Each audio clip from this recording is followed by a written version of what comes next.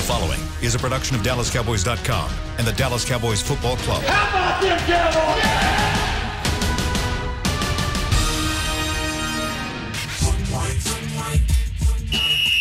Let's go, baby! Are you ready for a break? Yes. Are you ready for a break? Absolutely. Ready for a break? Yeah, and so much for that. It's time for The Break on DallasCowboys.com. We were on the break! With Nick Eatman, David Hellman, Ambar Garcia, and Derek Eagleton. It is Tuesday, September 8th, 2020, Season 16, Episode number 18. Welcome to the latest edition of The Break. I am live back here in the SWBC Mortgage Studios at the Star. My co-host joining me, Nick Eatman. He is here at the Star as well. We've got Dave Hellman at his home, Amber Garcia at her home, and we're bringing all this to you guys, bringing all this together. It is our first day of daily shows. We'll be on every day at 11:30 a.m. on DallasCowboys.com and all Dallas Cowboys platforms. And I'm so happy to be back. It is football season. How's everybody doing today? Doing great, Derek. Good. Thrilled Awesome. to be here. Nick, why don't you ever say anything when I say how are you doing? Is it just like you're just in a mood today or everything good? I guess I am in a mood today, but I don't know. I'm just waiting on everybody. Sometimes I do say good, doing great, wonderful. I'm awesome. Derek, thank you. You guys got it. I'm trying to figure out Go ahead. who's out. I see somebody on the field. I don't know if I'm supposed to say that, but I do see someone out here working out, and I'm trying to figure out who that is. But, so you're spying just, right now. You know, on this Tuesday day off. Yeah. Not really supposed to do See, that. fans are getting an opportunity right now to see how Nick gets his information to be the guy that just prognosticates all the stuff that's going to happen. Like last week, he threw a couple nuggets on us that we all kind of just glossed over. And then, of course, when the rosters came out, it was like, wow, Nick, did you know something? He's like, no, I didn't know anything. So, but let's talk about that. I didn't know. What I saw was just like Dave saw, just like Amber and Derek, you guys saw. Darian Thompson was starting over HaHa Clinton-Dix. So if he's not starting, and he's already been cut before by two other teams, including Washington, who didn't want him, so, you know, that didn't seem good to me. Sean Lee hadn't practiced since 2007, it seems like. So, I mean, that didn't seem good either. So, I don't know. I'm just putting it together. I didn't really know that. I didn't know that they were going to go IR. I had no idea Lyle was going on IR. That just was watching anybody practice. saw that coming.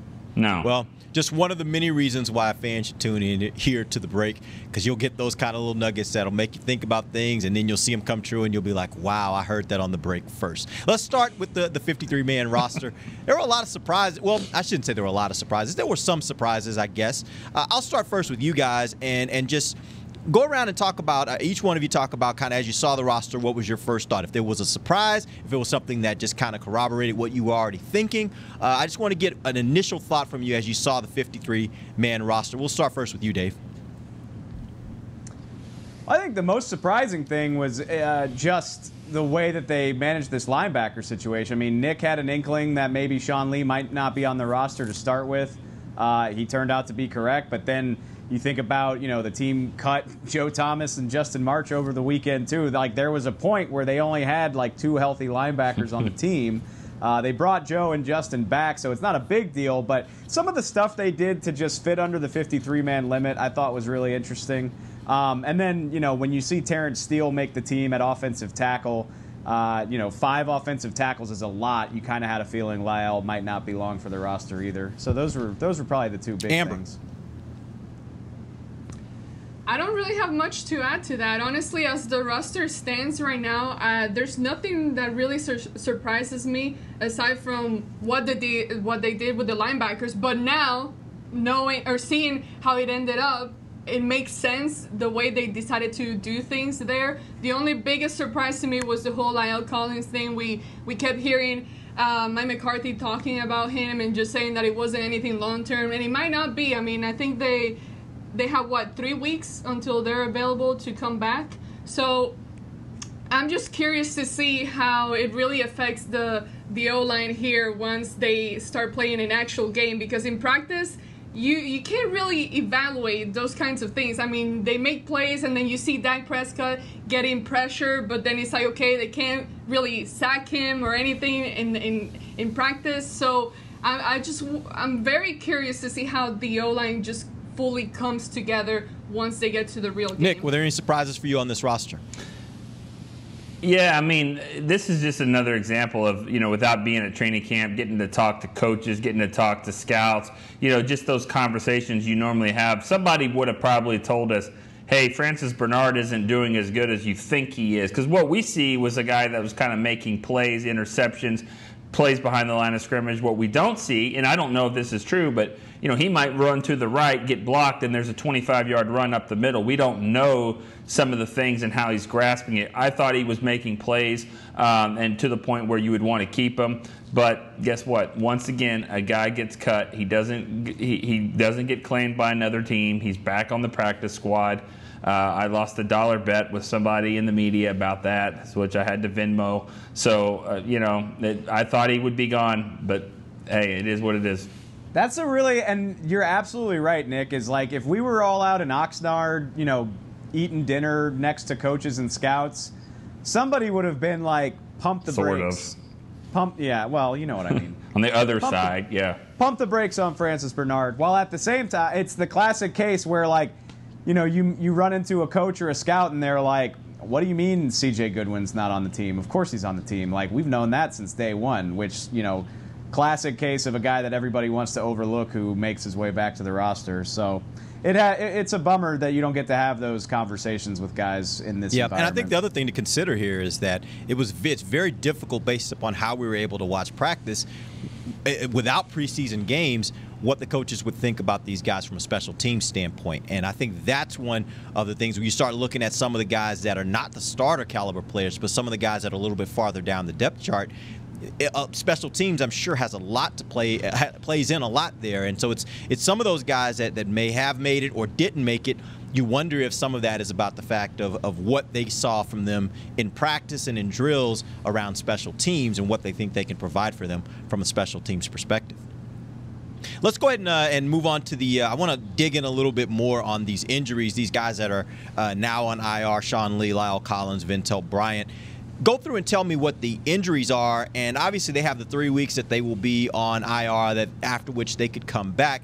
But just talk about their injuries from the standpoint of long term. Is it only a 3-week type period, or are we talking about longer for some of these guys? Dave, give me an update of what you know on that.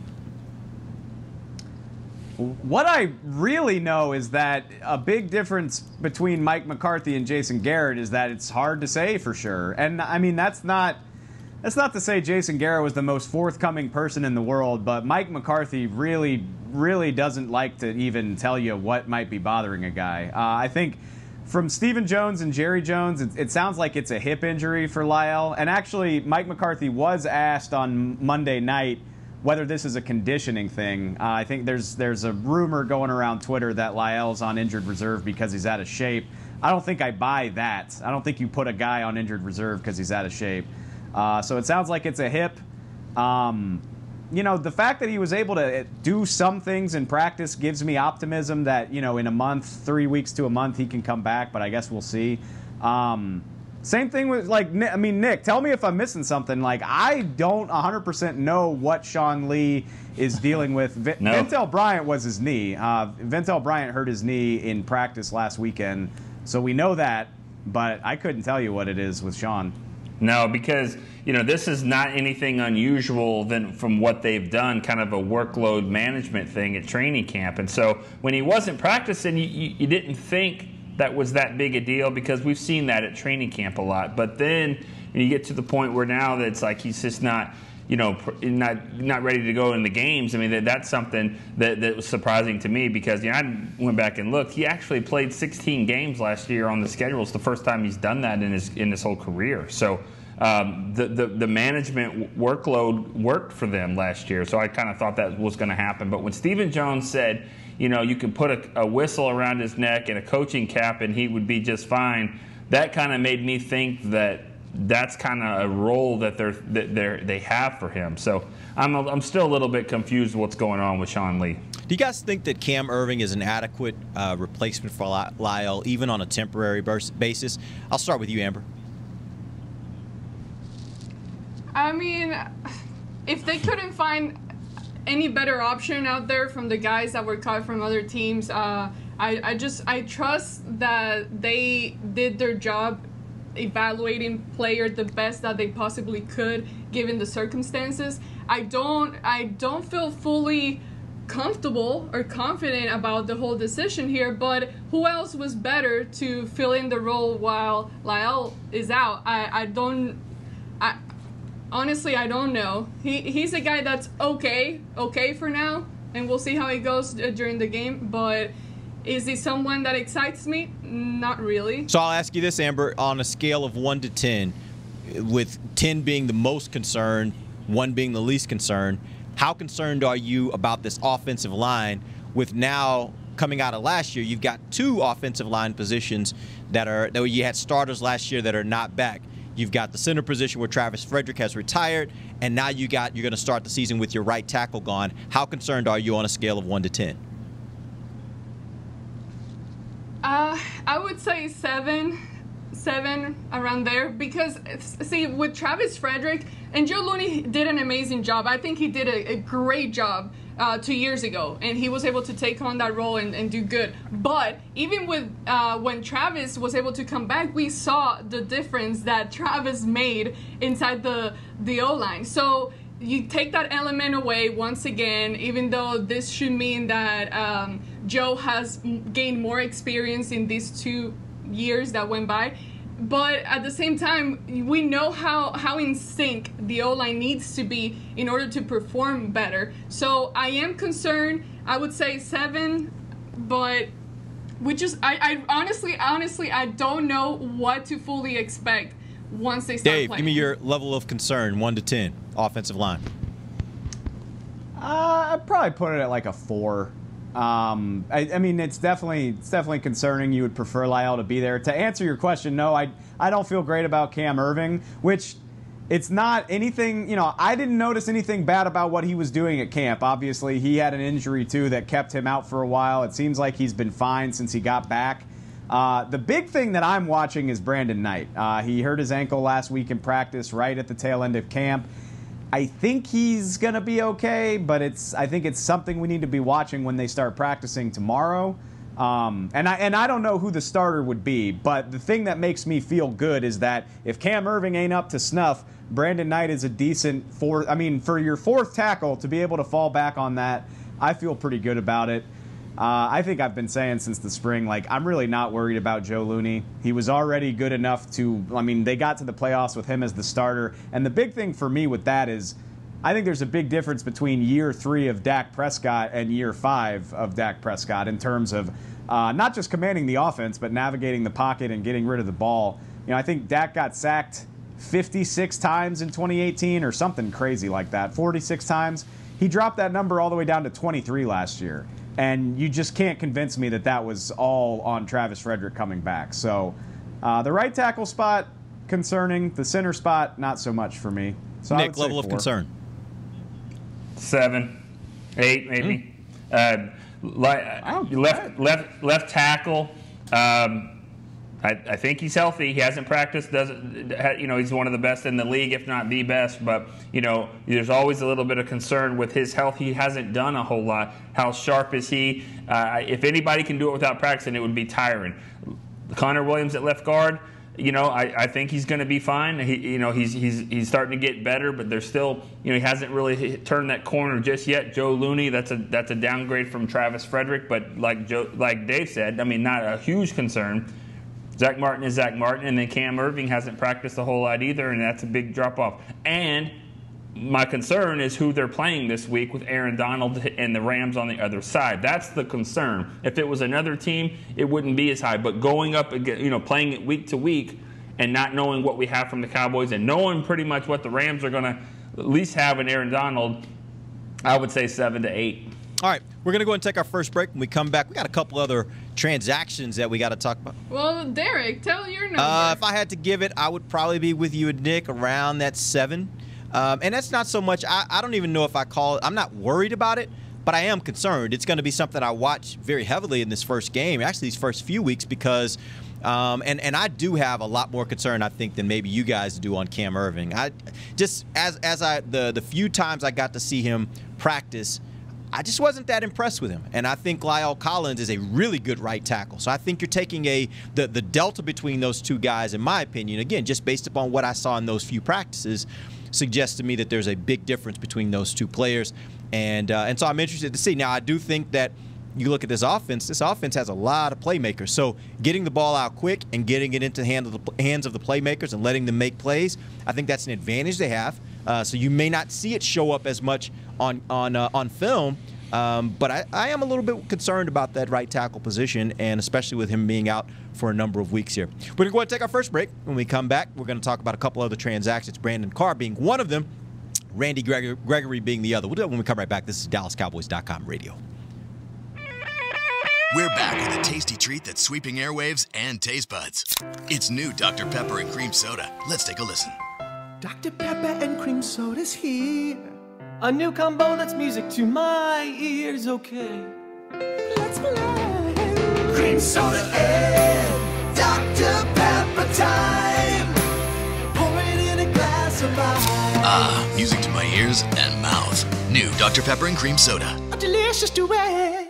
Want to use what the pros use? How about the official men's skincare brand of the Dallas Cowboys, Jack Black? Right now you can get the Jack Black Starter, a curated collection of Cowboys locker room favorites for just $10 with free shipping. The starter includes 4 Jack Black skincare favorites plus a full-sized intense therapy lip balm. Go to getjackblack.com/Cowboys and use the code word TEAMJB. That's getjackblack.com/Cowboys. The Jack Black Starter, $10, free shipping.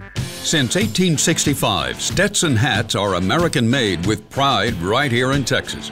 And Stetson is proud to be on the field with America's team. Want to show your Texas and team pride too? You can. By purchasing your own Stetson, you can look just like how the flag guys do on field at every home game. Stetson hats, the official crown of all self-respecting Cowboys and your favorite football team. Get yours today at shop.dallascowboys.com or at stetson.com. It's funny. As we travel places, often we find the places we want to travel aren't really places at all. They're people. They're grandparents, moms, old friends, and new nephews. That's why at American Airlines, we've been using enhanced cleaning measures so you can feel confident every step until you get to them. So as always, our people can't wait to take you to yours. American Airlines. You are why we fly. Back to the break. Welcome back to the second segment of the break, live from the SWBC Mortgage Studios at the Star. We appreciate you guys taking some time today to talk some Cowboys football with us here on the break. We are talking about the transactions that happened over the weekend. Cowboys make their final cuts to get down to 53 players. We talked about some of the areas where they had some interesting moves. One of those interesting moves that we didn't talk about was Brandon Carr, a guy that Cowboys fans should be very familiar with. Cowboys signed him. He was a player on the team years ago, has been in Baltimore for the last several years, been playing pretty well there. Was a free agent, and the Cowboys went and signed him and placed him on their practice squad, which seems a little strange. And so the first thing I want to do is, before we get into the actual move, I'd love for you, Nick, to break down for fans the rules around I know you're laughing. The rules around the practice squad for this season, because they are a little bit different to allow teams to have a little more flexibility with regards to COVID. So tell us kind of what that looks like, what practice squad looks like this year. All right, I'll do my best. Dave, jump in if you've heard differently. From what I understand, it's 16-person practice squad now. I think it's 6 spots that can be any experience at all. It doesn't matter what kind of, how long you played in the league. There's 6 of those veteran type spots that you could have. Not that the Cowboys have used them all, but you could. And they have the ability to call up 2 players. This is where I'm a little sketchy. Dave, you might want to help me. 2 players to the roster during the week to make it a 55-man roster. But then you have to put them back down at the end of the week, and you can only do that a couple of times for each player throughout the year. So Brandon Carr can be on the roster. He can actually be in the game and play this week just because he's on the practice squad. That's the best that I know. Dave, Amber, you guys might have heard differently. Well, that's basically the gist of it, but I think something that's really important to note, as far as I understand it, the 55 thing, that's a weekend thing. So, like on Saturday, you can decide to bring 2 guys to your game day roster, and that does, you still have to make 7 inactives, so you just have more guys to choose from to do that with. The other big thing is because of COVID, there's no processing time. Typically you got to do this. You got to move a guy from the practice squad to the roster on Friday or Saturday to get him on the roster in time for game day. That's not a thing anymore. You can move a guy to the roster up to 90 minutes before kick.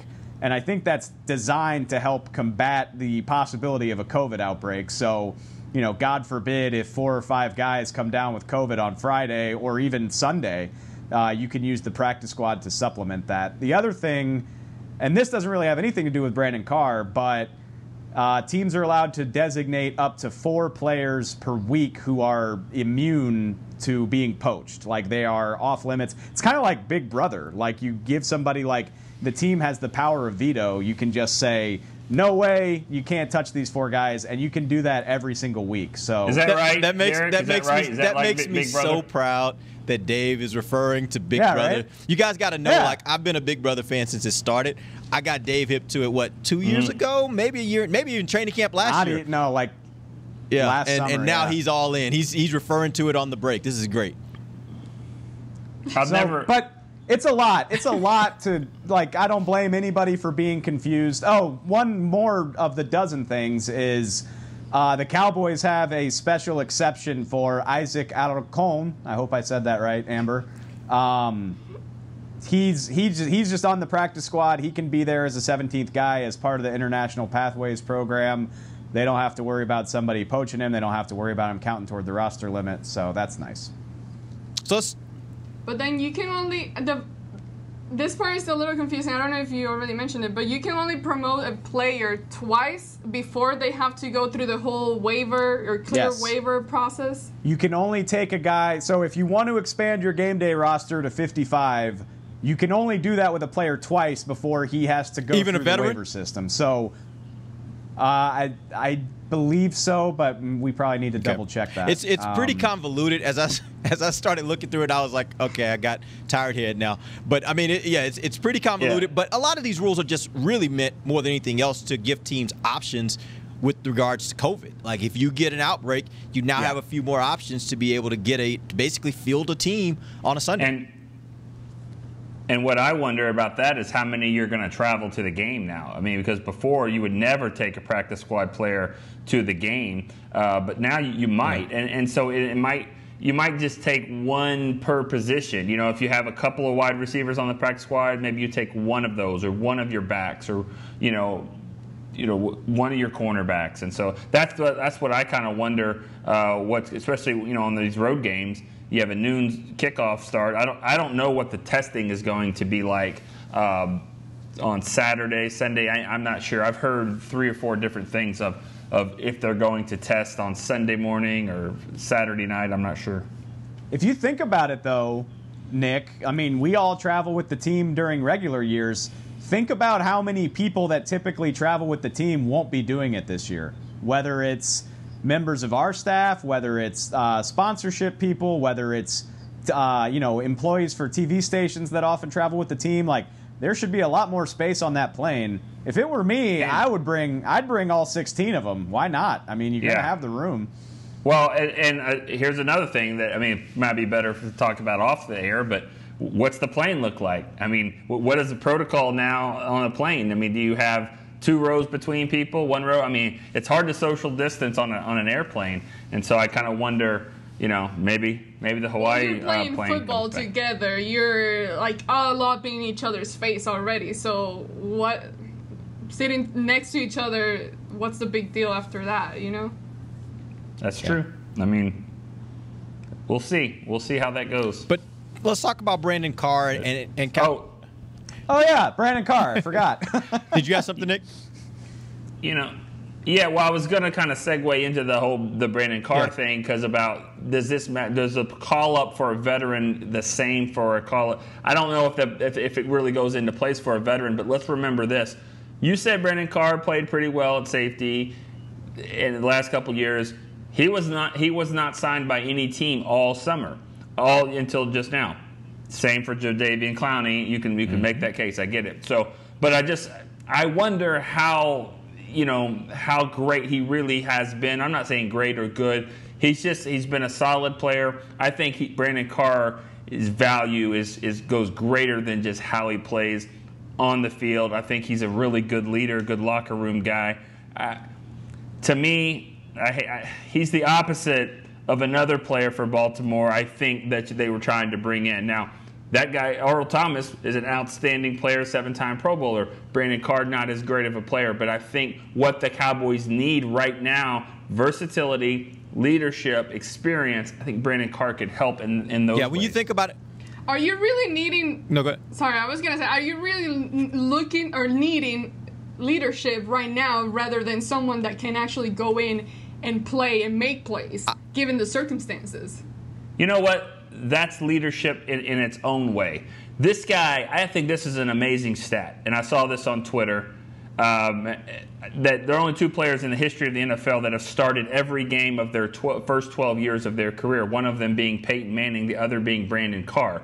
Peyton Manning was expected to go in and play and start. Brandon Carr, 5th-round pick, Grand Valley State, to go in and start every single game, that's probably going to end this week. He's not going to start, I wouldn't think, this week. But I think it's amazing. What I'm saying about leadership, it's not just pulling the guy to the side and say, do better. It's preparing, getting your body, getting your mind ready to play, go in, learning the system, learning different roles.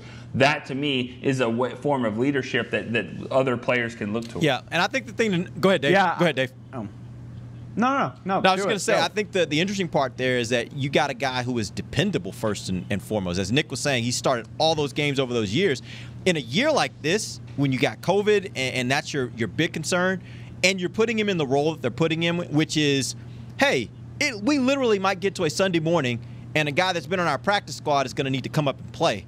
Would you rather have him do that, or would you rather have some guy that hasn't played for the last 12 years or hasn't had the number of starts that he's had for the last 12 years? And by the way, he can do it at 2 different positions. He can come in and play at cornerback. He can come in and play at safety. He can come in and give you relief at both. So I think Brandon Carr is the perfect kind of player. I'm actually shocked that he was still out on the street. And what it makes me think is maybe this was also part of his doing. He lives here in the Dallas area. So this may be a situation where he may have had some other teams that expressed some interest, and he may have said, look, I kind of don't want to necessarily go up to Cleveland. And I'm not saying Cleveland was one of them, but he may be like, I live in Dallas. This is an easy fit for me. My family's already here.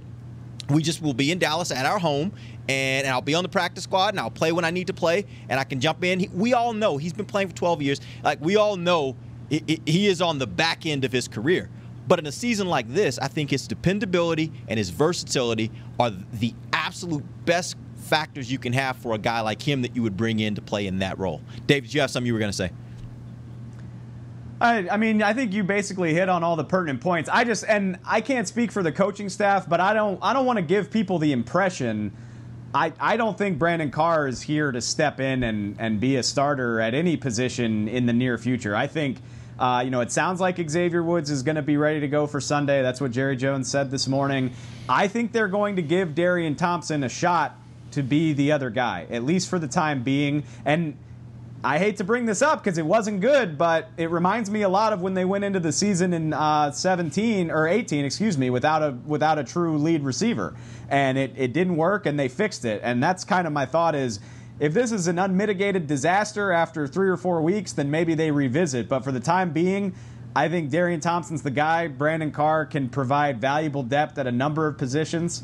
I think you're absolutely right, Derek. He lives like 2 exits up the interstate away from the facility. He's around the star all the time in the offseason anyway. He obviously still knows a number of guys on the roster. I just think this was a good fit. And another thing that I don't think you can underestimate is they got two rookie cornerbacks who are in need of mentorship and leadership, and who better to do that than Brandon Carr? So I don't know if he's going to be a regular part of the lineup, but I think it's very, very good that he's around. Yeah, and I think you hit on an interesting thing there, Dave. If the wheels fall off this thing from the standpoint of the safety position, then if Earl's still sitting there, then maybe that becomes an issue, right? That may become an option for the Cowboys. But right now, I think the Cowboys look at it and say, we like the young guys we got. We like where Xavier Woods and Darian Thompson are in their career. They're the kind of guys, they're not really, you don't call them, inexperienced guys. They have some experience.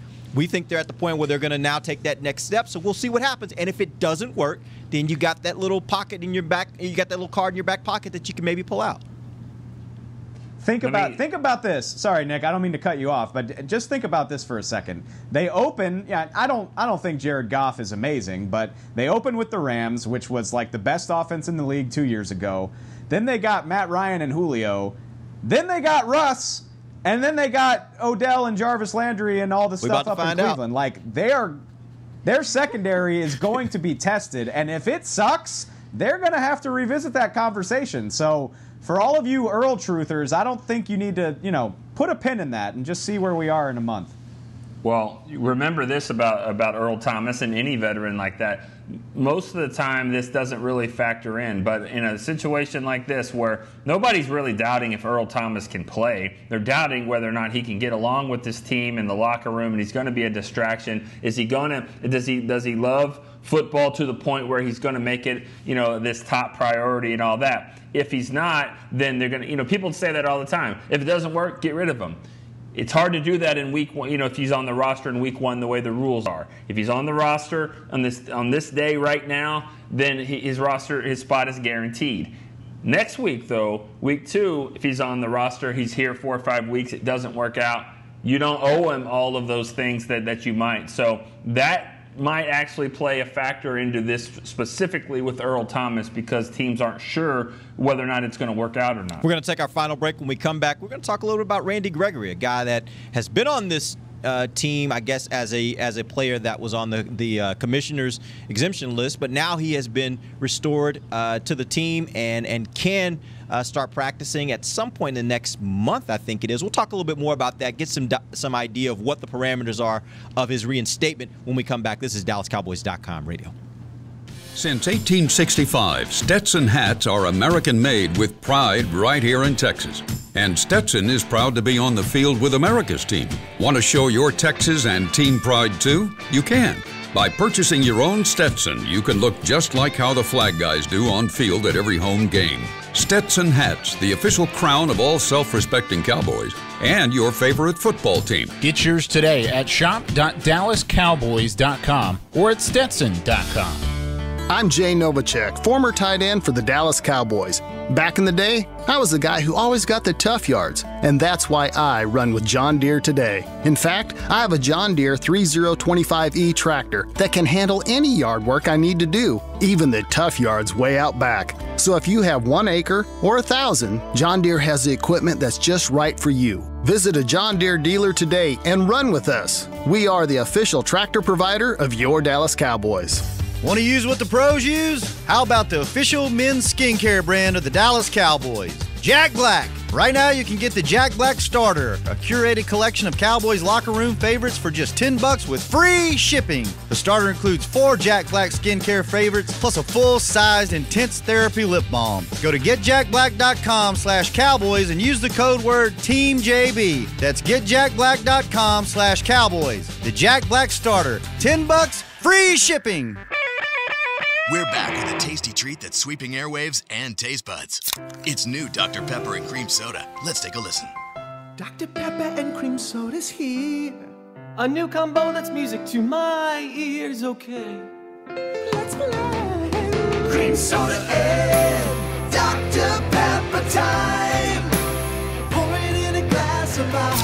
Ah, music to my ears and mouth. New Dr. Pepper and Cream Soda. A delicious duet.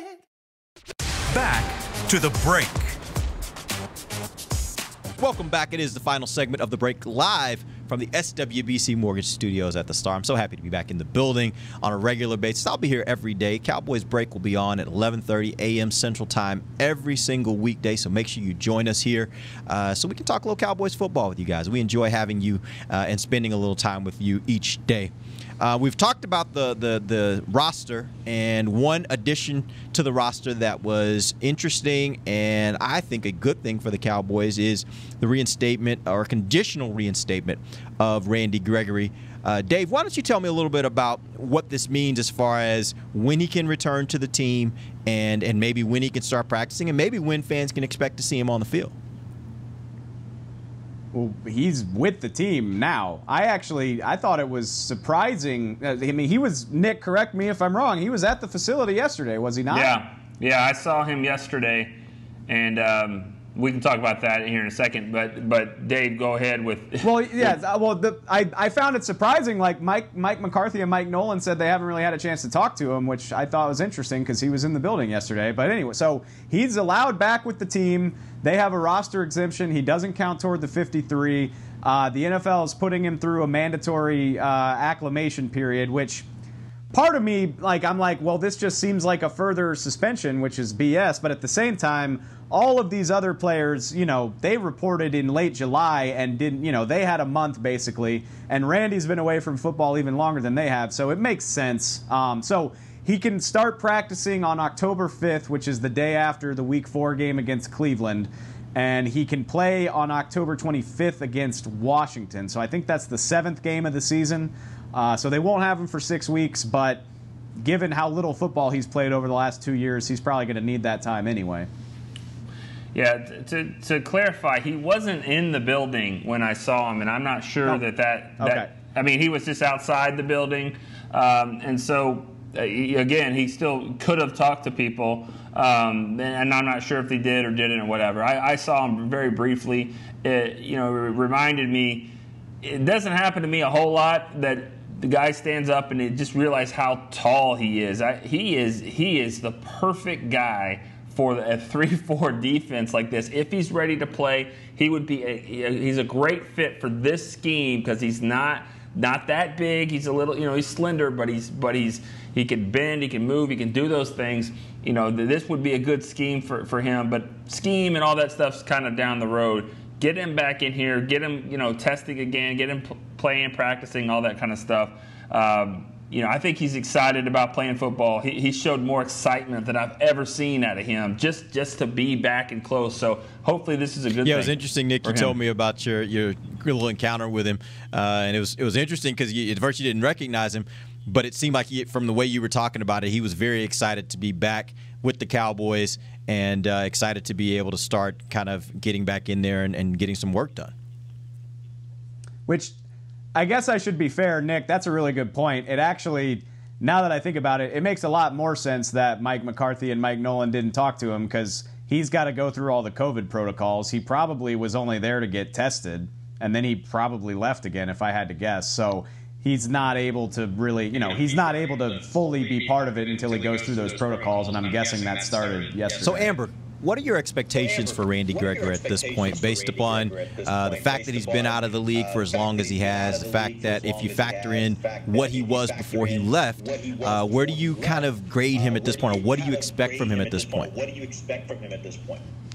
I think it's the same expectations we had a few years ago when he was back, and then we were trying to figure out how he was going to do once he got to the field. And to me, he's one of those guys that when people talk about rare talent, he has that rare talent that, I don't know how you say it in English, innate, that you're just kind of born with it. He's one of those guys that I see that is able to just go out there and perform at a high level. Obviously, he needs to go through that whole period. But one of the, for example, you talk about Alden Smith. That was a guy that I didn't have much hope. I'm like, okay, yeah, cool. Let's see how he does when he gets in here. And he completely impressed me the time that he was during this training camp, what he was able to do, how he looked out there, how he fit in with the rest of the group. So I think that Randy, with just his positivity right now, and even the thing that he wrote on Twitter, the way he was speaking, and that whole outlook of being just kind of on the right path, that's going to help him a lot, not just on the off-field things, but also on the field. It's going to hopefully be able to translate. So I think he'll do well. I hope that he's able to get opportunities and just mixed in there. The good thing is that I think that the Cowboys have a good group of guys that they can rotate and just get everyone in there to kind of bring their own Yeah, it's thing. interesting that you mentioned Aldon Smith, because he actually has been out of football longer than Randy Gregory was out of football.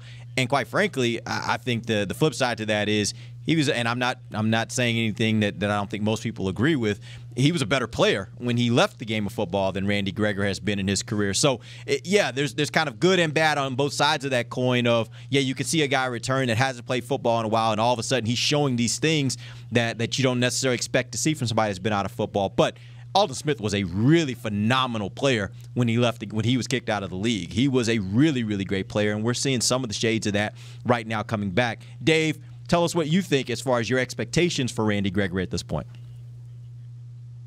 I don't want to say expectation. I hope that he's, healthy and happy and has conquered these demons of his for the last time. And I know that's a daily battle, but I hope he can do it and deal with that while he has a productive NFL career. I mean, as far as football, Aldon Smith and Everson Griffin kind of takes the pressure off of Randy Gregory to contribute anything right away. I mean, you got two guys who can handle those positions. So, I mean, if he can mix in and get snaps, he had 6 sacks when he was back here in 2018. I mean, he showed that he could do it even after time away. So, if he wants to chip in and do that, that would be great. But I don't want to say I have super big expectations beyond just being a happy and productive member of the team. Nick, what are your expectations? Well, I don't know if this has been said, but the expectations is that he will come in and he can provide some depth there. You got to remember, we keep saying things like, well, let's see if he can continue to stay on course and all that. The NFL rules are different now than they were before when he was playing there, and so I hate to say it, but some of the setbacks that he had and those obstacles, I'm not sure are the same right now. So you hope that he's clear and back and healthy and ready to go. But I know I'm kind of dancing around the subject, but the rules are different than they were before. So maybe it will be easier for him and other players that have dealt with those issues to stay in the league and get the help that they need and actually, be on the field every week. I think the one thing I think we all agree on is that we're happy to see Randy back. We're happy to see him get this next opportunity. And hopefully, as Dave said, he's in a position where he can take full advantage of them and pass some of those demons, or at least some of those demons that would preclude him from being in the league in order for him to move forward with his career. Nick? They're sitting on their couch and they're like, this guy, he doesn't care, he doesn't love football, whatever. He's making dumb decisions. Yeah, he's made some dumb decisions. If you talk to him for 2 minutes, you would be blown away with his demeanor, his character, his intelligence, just everything about him is not a guy that is making bad decisions. I mean, so he's easy to root for, and I think I speak for everybody when they've talked to him. He's a guy that you want to root for. You hope maybe this is the time, and you hope. And there's a reason Jerry Jones has not turned his back on him. He continues to do that. It's the way Jerry is. But he sees something here because Randy is the type of guy that you just want to root for. Sorry, Derek, but I mean, no, that was so well said, Nick. And the other thing, we say this all the time. We said it a few years ago when Zeke was going through his off-field problems. Is obvious. Like, line one is always going to be how good at football you are. Like, if Randy Gregory didn't have rare talent, this saga probably wouldn't have drawn out as long as it did. But I always tell people, like, listen to the people that are, and it doesn't have to just be us. Obviously, we're unique because we're in the building, but listen to literally everybody around the Cowboys. Find me a person who has dealt with Randy Gregory, who doesn't have glowing things to say about him, who isn't rooting for him. And I think that's important, absolutely. Because if we thought he was a jerk or a lost cause or a bad person, I don't think you would see such uniform support for him from across, the media and the people that work for the team. That's and an interesting point, Dave, because I was going to say the same thing. I think you look at all the media guys that cover him.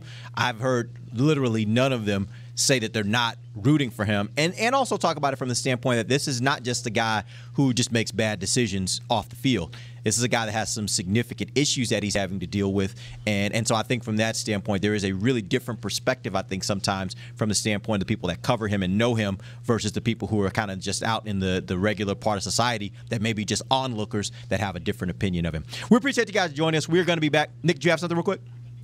I just want to say he's a really good football player. He needs to get better in his decision-making on the field as well. If there is one thing about him, he had a lot of penalties, untimely things like that. So discipline was an issue for him on and off the field. Let's see if he's corrected that in both areas. All right, we appreciate you guys joining us. We're going to be back tomorrow. I did let everybody know on Twitter today, starting tomorrow, we're going to have a special segment we're going to do every Wednesday and Thursday, where we'll be joined by Bucky Brooks of NFL Network. He is a former player and a former scout. He'll come on and give us some insights on our upcoming opponent. So tomorrow he will talk about the Rams offense. He'll take over Dave's segment. We're giving Dave a break because Dave got too much on his plate. So Nick told me Nick told me I better get some stuff off of Dave's plate so he can write. That's what he's hired to do. So that's what we're doing, and we're gonna get Bucky in here to talk about the Rams offense tomorrow. He'll talk about the Rams defense on Thursday. Make sure you join us. We appreciate you guys joining us today. For Nick Eatman, Dave Hellman, Amber Garcia, I'm Derek Eagleton. This has been The Break live on DallasCowboys.com radio. This has been a production of DallasCowboys.com and the Dallas Cowboys Football Club. How about this?